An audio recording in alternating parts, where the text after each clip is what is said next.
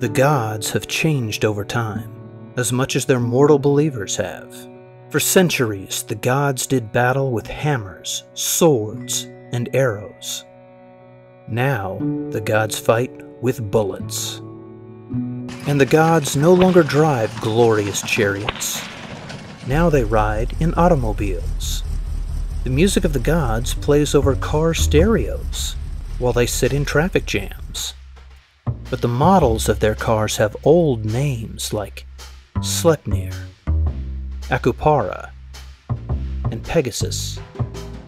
The gods smoke cigarettes, formed from mortal sin. When we read scripture, it becomes their coffee. The grand revels of the gods still take place, but now the gods gather in nightclubs. The city of the gods resembles the mortal world because it is formed from mortal worship, and that worship becomes the money of the gods. Gods with many believers are wealthy. Gods that are obscure, they end up waiting tables. The gods have money, and so the gods also have crime. They even have murder.